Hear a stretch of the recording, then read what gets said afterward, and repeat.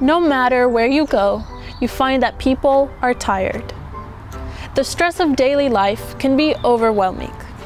We created the Sabbath Sofa to introduce to people the idea that they can rest each and every week. Our last 2 adventures took place at Marble Arch and Soho in London. Take a look and see how the Sabbath Sofa was received. Shireen? Hamida. Hamida and Munna. What do you do for a living? I'm in the Royal Marines. Are you tired?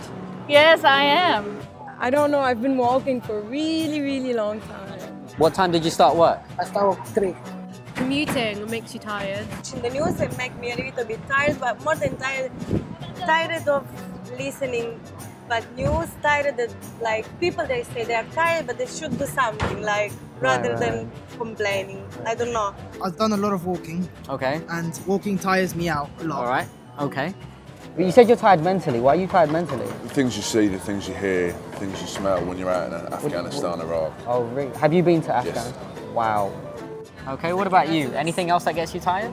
The evil in this world. Wow. Now I'm looking for a new job because I've got no more energy to do it.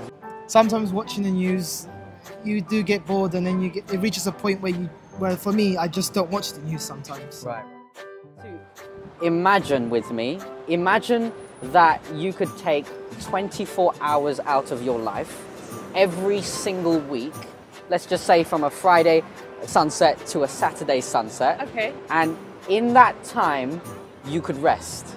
Amazing. That sounds incredible. Yeah? Yeah. Sounds like a dream. A dream? Dream come true. Really? Yeah.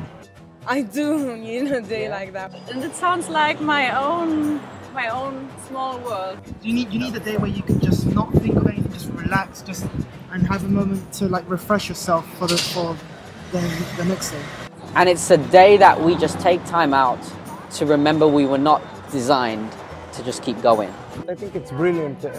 Anytime you can give to anybody, and to either it's from your time or money or whatever, if you just do good, it's perfect.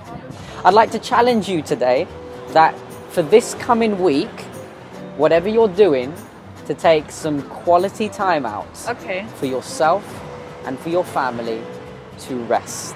I'm really grateful you come. Me too, really. Very nice talk. It's Thank really you. nice that you could just hear about the Sabbath for yourself. I hope you get an opportunity to discover I hope it for so. yourself. I really hope so. You can see that people are eager for the Sabbath without even knowing it. The Sabbath Sofa is just one of the many ways that you can witness to the people around you. How will you tell people about the good news of Jesus?